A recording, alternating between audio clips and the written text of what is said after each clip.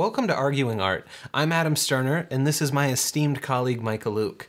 In our continuing series on money, money, we are discussing...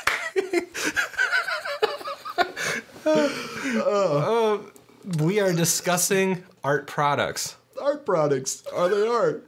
Are they not art? When do they cease to become art?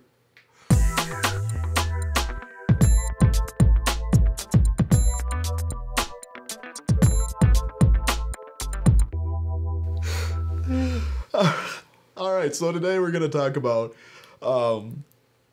art products. Does a coffee mug that has the Mona Lisa on it, is that still art? A poster with the Mona Lisa on it, is that still art? Like, when does it stop become, or when does it, stop being art and becomes product or commodity? Where is that line? The thing with this one is it's kind of a slippery slope that you have to be, which is good that we bring this up too, because that's often used in philosophy, and we haven't. Slippery slope. Yeah. Yeah. A slippery slope is basically when you have to accept one thing, it leads to you having to accept another, which leads to having to accept another and another and another and another and another and another and another. And it's a slippery slope going down where next thing you know, like everything's art. Mm-hmm. And it's something you have to be careful with when you word your arguments to protect yourself against slippery slope arguments. Yes, indeed. So, Adam, when does something stop being art? Or does it ever stop being art? What is one argument on that? One argument would have to do with the intention of what it was designed for. If it was originally a painting that was intended to be displayed on as a poster or a coffee cup or a million tiny little pictures on somebody's decorative pencil, then if the context is staying the same and the intention is staying the same, then that little product can still be art, still give someone the emotion, still give someone the pleasure of owning it, and still carry through with all of the original, intent. Intents Essentially intent and requirements of that original piece. The idea being, I think a big part of this idea is that the composition remains the same, because when you start adjusting things, it's almost like you're creating a new piece a lot of times. So, to talk about, like, I think prints are a good example, because when you buy a print of an art piece, it is that piece. Size might be a little bit different, but it's proportionate. It's compositionally the same thing. So the question is that art?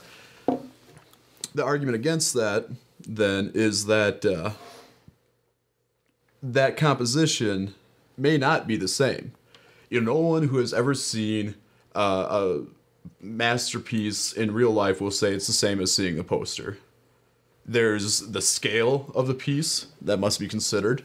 There's even the fact that you can't see the paint strokes as well, or you can't see that dimensionality that even paintings are 2D, but they have depth within the lines of the brush strokes. They do. And even the colors are different to a very real degree, in the fact that it's a different print process. You're not going to achieve the same thing. Is that enough to say that a print is no longer art? And that, following with that argument, you might assume that any recreation of a piece of art is no longer that art itself.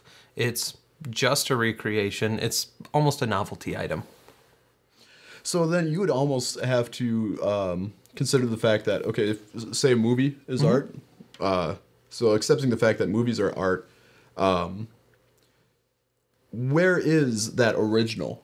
It's the same with, like, photographs. If you take photographs as art, where is that original? See, and that's interesting. You could argue it a number of different ways, but I think the ultimate with that argument would be looking at where it was intended to be displayed. Some movies are intended to be displayed on the big screen in the theater. Avatar would be a great example, shot particularly for 3D.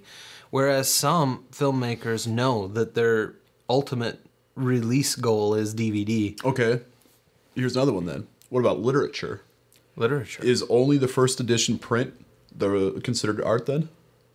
Interesting. Or is new prints considered a copy? Or is that still art?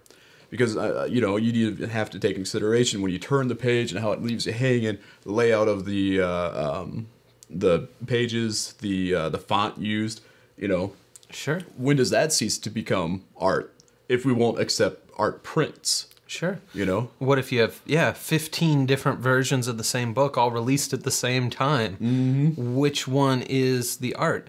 Or is the art just the story itself and the way that it's displayed, just graphic design and the craft of it that isn't actually directly but then attributed to that it? would lead to coffee mugs with the Mona Lisa being on the side, being the same overall art experience or the same generally accepted art value of the original. See the slippery slope here? It's like a black diamond.